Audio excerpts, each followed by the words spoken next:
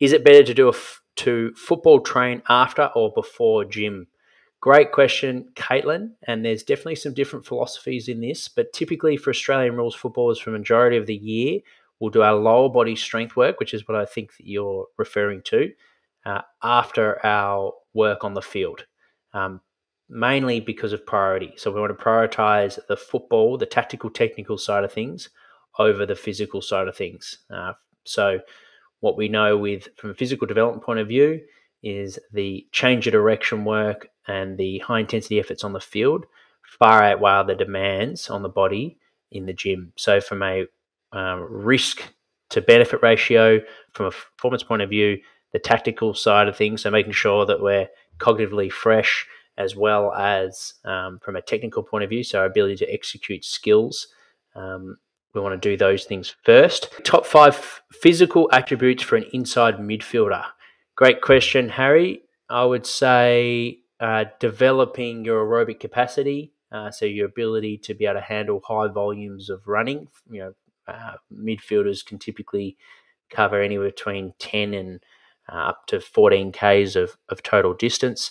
But also you want to be able to do repeat high intensity efforts. So being able to be recovered enough to be able to produce force quickly. So thinking like your first 3 steps, how well you can do that, not only in the first quarter, but also the fourth quarter. So that's where repeat speed sessions are really, really important. So aerobic capacity, repeat speed, change of direction ability. So making sure you're mobile through the hips and the ankle, so you can have fluid change of direction ability, and also your technique is sound to change direction laterally. That would be the third. How often should you do speed and agility training for football? This will very much depend on where you are in season, off season, pre-season, Chloe. But typically in season, which is where most footballers are at the moment, VFLW, AFLW, and the AFL and VFL men's program are all in season. So we'll go with that. So I would say for our speed work, we do speed exposure typically once a week, and that's in training, and then you'll get another hit in games. So typically just to get exposure to max velocities and a little bit of top-up speed distance, sprint distance, if you didn't get a lot from the game prior. And then we keep that topped up just to keep up your chronic exposure, which is just your 4 weekly average intact, and then some high velocity exposure as well, just to keep the body primed for this week's game. So we'll do that on your main training session. What are some of the best methods to preventing hamstring injuries? What we know with hamstring injuries is as we age, you're at higher risk. You can't prevent aging, of course. Then the other likelihood of injury is having a history of hamstring injuries.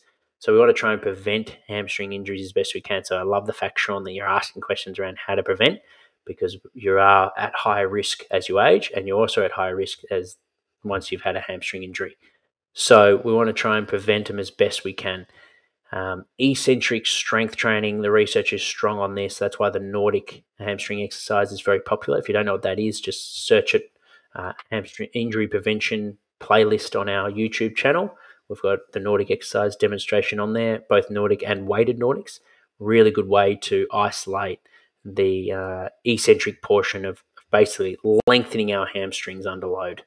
Why warm-ups need to be intentional, engaging, and effective.